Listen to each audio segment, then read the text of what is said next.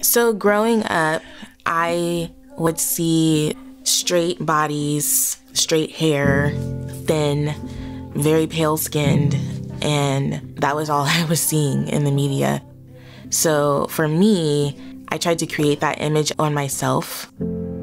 After having my daughter is when I really started to embrace who I was, the color of my skin, the texture of my hair, the curves on my body. Like, I realized that if I want my children to see beauty in Black people, it needed to start here first.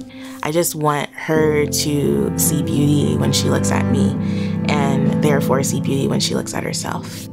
I want her to be able to walk through life with strength and courage and pride in who she is as a